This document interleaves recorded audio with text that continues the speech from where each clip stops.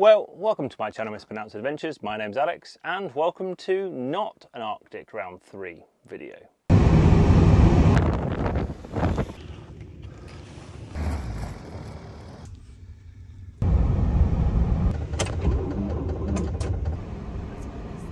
New personal record, minus 38. But just as important, this channel, my personal life and my professional life are heavily based around travel, which is all planted, where I work overseas leading expeditions and make travel content. Or electrical projects. And there's the top side of it. And building this van and making videos about it. Because of that, I do associated collaborations to help fund the free content I make, like the Arctic trip. Welcome to the Nordic Arctic Round 3. I like to make the channel pay for itself. This video is a collaboration with Bluetti and the Bluetti AC200L Powerstation. Historically on this channel, I do a lot of things with power stations. And I use them. Some of the silly things I do is I turned it into an electric stand-up paddleboard just as a pirate, got drunk and harassed people. Yarr! And the last time I worked with Bluetti, I made some panniers, attached it to an e-bike, and went for a Scottish e-bike, e-camping overnight trip, which turned out to be a lot of fun.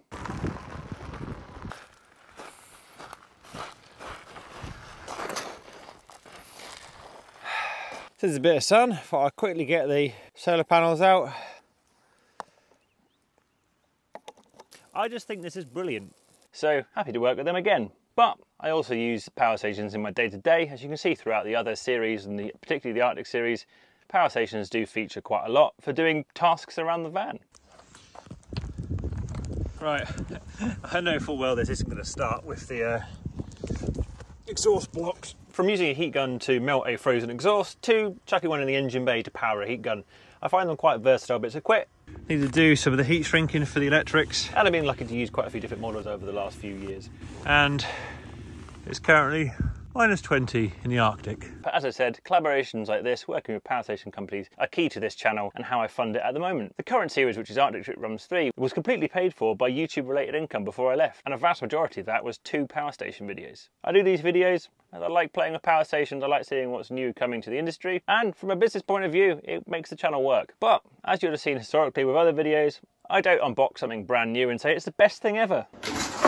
This is the best thing ever! Because I haven't played with it. I look at the specs, use case, and how I might use it and how I work with it. Or when I can, I disassemble products, look at their build quality, internal components, and how they're built. Not so much on power station videos. So I'll be honest, the Bluetti AC200L is not suited for me at all. It's huge. It's far too large for my use case, and I've already got a substantial electrical system in the van, which I'm not going to replace. Although outside of the van context, I do feel them quite helpful for when I'm building something, and it's a pain to run long extension cords to run my power tools, or charge batteries. Now, what I had planned to do is I wanted to film a video of this, saying, can power stations replace your van's traditional electrical system? And that was my plan. But I ran into a small issue with that. This is the AC200L. Which seems to be a bit of a sequel to the AC200MAX, which was a very popular power station. And I do know a few channels and vans who did actually use them as their core electrical system, opposed to running a traditional one. So when the collaboration email came in for the AC200L, I thought, great, got the new model, I can make the video I've been wanting to make for a while, which is, can power stations replace a traditional system in the van? Because the AC200MAX, which this succeeds, had a very useful feature, which was a high output 12 volt DC port. Most power stations come with a 12 volt, 8 amp or 10 amp socket, which many people are used to, which isn't really enough to run a lot of things you would want to run in a van. Yes, some lights, but we're in the UK, people run diesel heaters a lot. I know I particularly do, my diesel heater's got over 5,000 run hours on it now. A diesel heater generally can't start off the vast majority of those 12 volt sockets as they are. You still really can't run a diesel heater off the 12 volt socket on most of the newer models of power station. Some it can.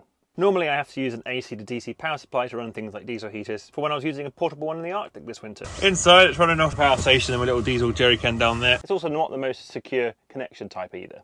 But not often do they come with 12 volt 30 amp output, and that's what made the AC200MAX special, as you could directly and securely wire a traditional 12 volt blade fuse box directly to the power station to control your van circuits.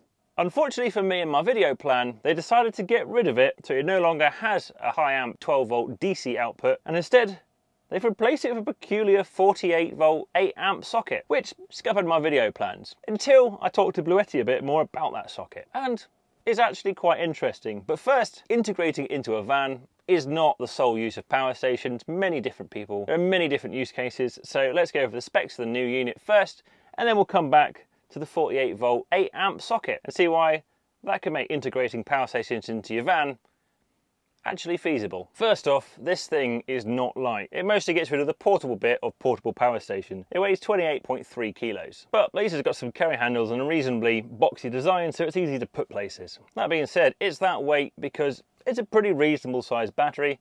It's 2048 watt hours, and whilst watt hours might not mean much to some people, for those who run 12 volt batteries in vans that are more used to amp hours on 12 volt systems, this is the equivalent of a 12 volt 158 amp hour battery, and actually this advertises itself as a 40 amp hour battery because it's at 51.2 volts natively. Reasonably weighty because it's got a reasonable amount of lithium cells inside it. Speaking of the lithium cells, this uses LiPo4 chemistry, which, depending on how you measure it, is around 3,000 life cycles, and your usual sort of operating conditions. Lithium shouldn't be charged below 0 degrees and shouldn't be discharged below -20. On top of that, the other heavy component is the inverter. So one of the core reasons power stations are interesting and what makes them different than just a battery is it's got everything built in. It's an electrical system all in one. And the inverter is one of the main features, the ability to have AC appliances running in an off-grid scenario, be that a van or be that out camping somewhere, or anywhere else which is away from the grid. So this model is a European model, it's 230 volt, it's got a 2400 watt output on its inverter and up to about 3600 in its power cell. There's a few other details about that, but you can find those statistics in a booklet or online. 2400 watt is more than sufficient for most of your normal van life needs. That's running induction stove, air fryers, heat guns, coffee machines, and even AC units. Or if you wanted to integrate this into your van, you could plug your AC socket system onto a 3-pin plug into one of the sockets. Although if you are doing that, do consider using a consumer unit for safety. Hidden AC cables in a vehicle should be protected, or directly plug appliances into it. Whilst it's great to be able to use high wattage AC items off-grid, it's no good if you haven't got the capacity to run it or the recharging options to get that power back in. So whilst this is a 2000 plus watt hour battery, which given the inverter maxed out could give you an hour and a half to 2 hours running at absolute max, that's useless if you can't get power back in quickly enough to replenish it. So recharging and how you recharge it is a pretty important feature. First off, AC charging. Most of the new power stations don't need big power bricks anymore, which is great, exactly the same as this. Like many of the power stations now, it uses the inverter working in reverse to have some high charge rates, which gives you access to fast AC charging. Normal fast charging for this is at 1200 watts, and the turbocharging, which can be activated from the app, is at 2400 watts, which will go from 0 to 80% on this in about an hour. Although fast charging like that isn't necessarily the best for long-term health of lithium batteries. When the AC is plugged in as well, it's also a UPS, which doesn't really have much of a use in the van context, but if you're running this in a domestic context for fridges or any other piece of sensitive electronics or critical load you may want, if you lost AC power from the coming in side, this inverter would take over and run that bit of equipment. You wouldn't notice a power drop potentially. In a van context, if you want to install this, you might install it in a way where the AC coming in was the hookup point on your van with the consumer unit in the middle for safety reasons, and then plugged into this.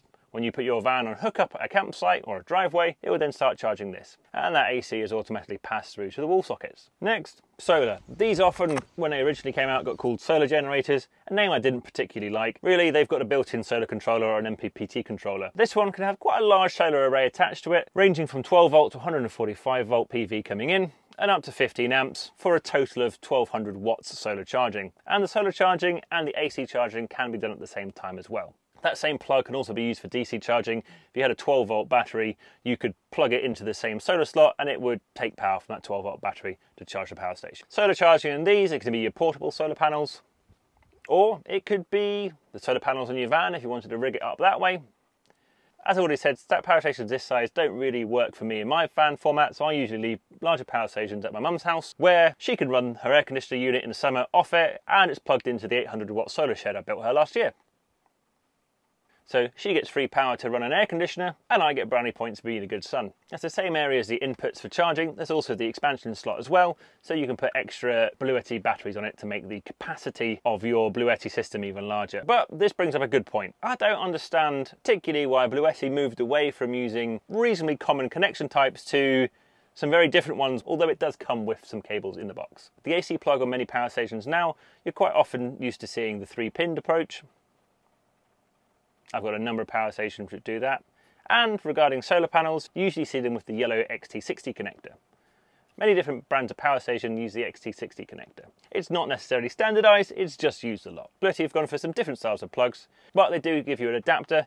However, their adapter is to an XT90, which is a bit confusing, but it just means I needed to get another converter to get my solar to work from an XT90 down to an XT60.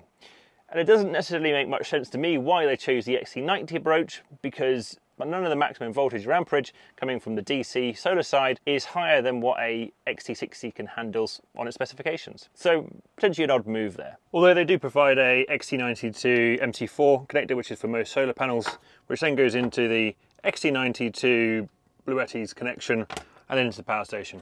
The one thing I do notice with the way they have swapped their plugs from these what are normally used, these are threaded fittings, so the plug is not going to come out, it's threaded onto the unit, which may be better for more permanent solutions. And given the size of this unit, a more permanent solution isn't necessarily a bad thing. DC wise, it's got a bunch of the normal things you would expect. USB-A running QC3 and USB-C running PD3, up to about 100 watts, which will charge all your normal things, and you can run it, and for modern laptops which use a USB-C connector, you can charge them as well. Over on your DC output side, you've got that 12 volt socket we've talked about before, but that brings me to the 48 volt 8 amp one, and the question at the beginning, can you run your van or motorhome off a power station?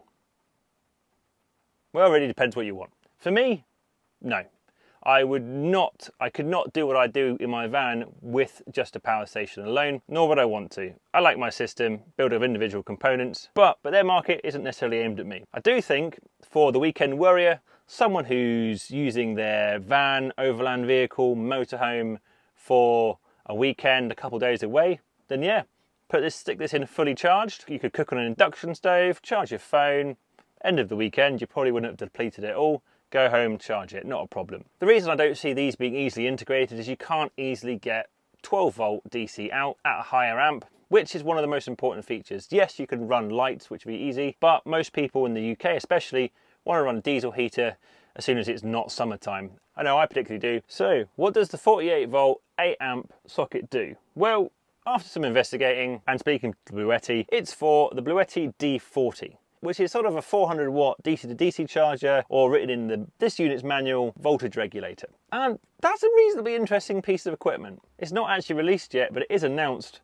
And Bluetti did send me the not finished or finalized version of that D40's manual, which I don't know if I'm allowed to share or not, but at least I can go over quite a few aspects of it. It's effectively a way for the AC200L and a few of the other Bluetti power stations to integrate into a vehicle. So the D40 seems to have the ability to have a 12 volt leisure system connected to it, your starter battery and solar as well. When you start your vehicle, it works like a normal DC to DC charger, where it starts to charge your 12 volt leisure system off your starter or the alternator because the engine's running. And it can also accept solar as well, so it can bring in some solar and charge your 12 volt leisure system. Where does that come in? Well, the D40 can be standalone, or it can be connected to this. That can then feed the 12 volt leisure system with power directly from the AC200L. The D40 also has a bit of a limited solar capacity. This has a far higher one, so you could also have your van's solar plugged into this, and your solar would also feed your 12 volt system. It sort of ended up being almost a hybrid of, opposed to having a complete van running off your power station, you have a sort of a bare bones 12 volt system with no inverter and limited capacity, but enough to run lights, the diesel heater, which when you want to use the vehicle, you bring the Bluetti AC200 in, and doing that, you're bringing in a 2400 watt inverter to run your AC appliances, electrical hookup, which if you plug it into your campsite, you can then charge the AC200 up, which will in turn charge the 12 volt system up, have a larger solar controller for your 12 volt system, and you're expanding the capacity in effect of your 12 volt system by 2000 plus watt hours. However, looking at the information available, the one drawback I do see is it doesn't seem that D40 works both ways. only power coming out of this can go into your 12-volt system. Unfortunately, it doesn't seem, whilst the D40 itself can charge your 12-volt system off the vehicle's engine, it doesn't seem that once that 12-volt system's full, you can't feed energy back into this. Or not with the D40 by itself. You would have to plug into something else to do it. Maybe not a perfect solution, but definitely something a bit different than others are doing. Although I do think for me, I'd personally like to see the 12-volt, 25 amp or 30 amp socket still in this, so you could run things like a diesel heater off directly. Don't think the D40 can be used as a power supply to directly run 12 volt. It seems like it might need a 12 volt battery and not just be run directly off this, although I can't find anything in the manual which says either way. And that manual's not finished yet, so there may be some new components, so everything I say could change a bit. Overall, it's a pretty versatile bit of equipment. Traditional electrical systems tend to be cheaper versus the capacity and performance, but you lose out on space and portability. Power stations can be more versatile, as when you're not using it in the vehicle, you can simply remove it and use it elsewhere. I'm not going to replace my traditional electrical system with it, but I've already said in the past, I use smaller power stations to help complement my electrics. It's useful having something I can take away from the van. Other users who maybe aren't have a van life use or a motorhome use, or who do but have a very simple electrical system, it could suddenly get a lot more sophisticated with something like a power station. And the ability to have some integration may also be useful for others as well. In conclusion, just as you would expect from most power stations, the specs it does as it says on the website. It's a Bluetti one, which is a well-known brand and they make good kit. I know power station videos aren't everyone's favourite, but this is how I fund my channel and all the free content I make.